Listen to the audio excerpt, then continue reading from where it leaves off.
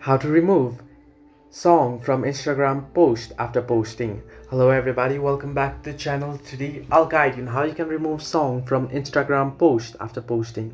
Now here, if you open up Instagram app and you're logged into your account, if you tap on the profile option here and head into your profile here, now in my case you can see there is a picture I've uploaded here as a video, and there is the song that has been shown under your profile name. The song, if you have added any song, it will show below your profile username there on the post.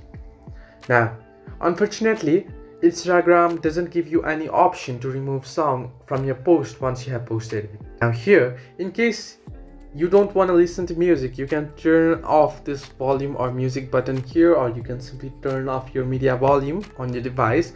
But unfortunately, you won't be able to remove song from Instagram post. Now even if you tap on the three dots along with the post there, you can see you'll get various options, but you won't, and if you tap on edit option as well, you won't be able to remove the music. You won't get any options to remove the music. So in order to remove song from the post, what you can do is you can simply tap on three dots and you can delete the post, and once you delete it, you can add the same post again without music.